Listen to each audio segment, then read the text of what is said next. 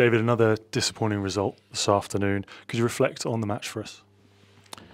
Yeah, at the end of the day, I think the first minutes we came into the game quite well, had some good turnovers high up the pitch where we won the ball, where we didn't execute something out of these opportunities. But afterwards, when we didn't get our press right in the first 10, 15 minutes, we immediately got punished. And then we were 2-0 down after 2 minutes because we didn't get our press right. Afterwards, I think they've done it much more better, and we had high turnovers without creating clear-cut chances out of the situations.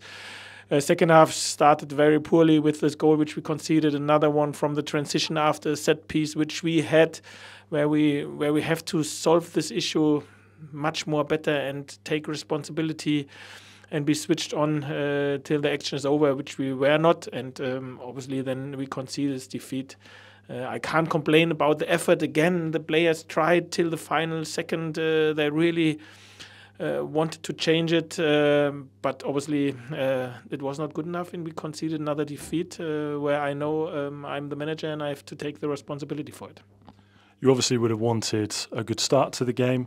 When your team finds itself 2-0 down very quickly, is it difficult for a team that's been on a run of results to keep believing in that situation?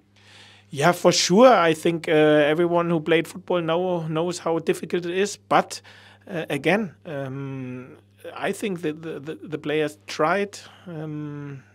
Obviously, we were not clinical today as well. I think we created enough opportunities to score more than only one goal.